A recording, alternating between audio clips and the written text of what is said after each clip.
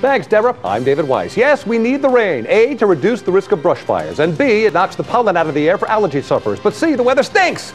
I want sunny and warm. We all want it back. And I have 60 seconds to go find it. That's why they call me the Minuteman. At least I think that's why.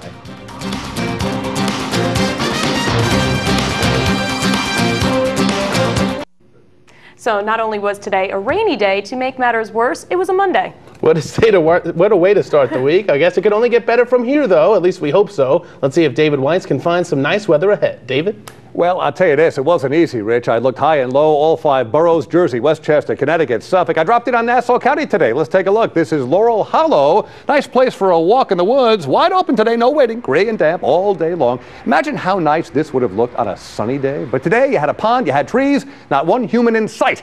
I was so lonely I would have welcomed the maniacs from Deliverance. I was very lonely today. Satellite picture, no surprise. Lots of green in the upper right-hand corner. A stubborn system still swirling, counterclockwise rotation. Eventually, it will spin out to sea. This thing's been with us for about 2 days, dumping at least 1.5 to 2 inches plus of rain on the entire area. But there is some nicer weather to come. Current radar shows lots of green here, even some yellow. Heavier rain at different junctures today. We have some clearing right about here. However, eastern Pennsylvania, more rain headed our way. What can the futurecast tell us? Well, it started from midnight, kick it forward, and that means more rain overnight. But look, morning hours, it seems to be gone, so this is on its way out.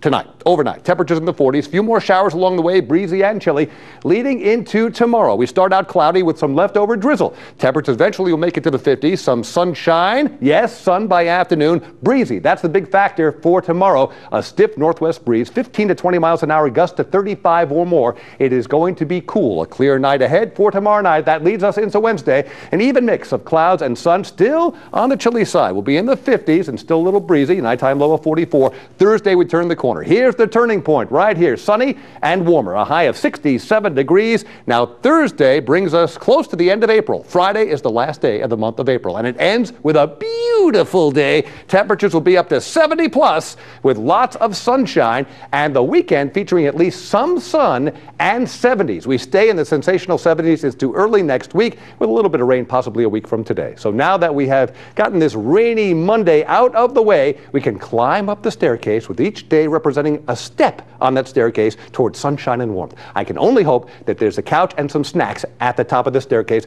I get tired and hungry easily. Rich, Michelle. Thanks, David. Let's hope so.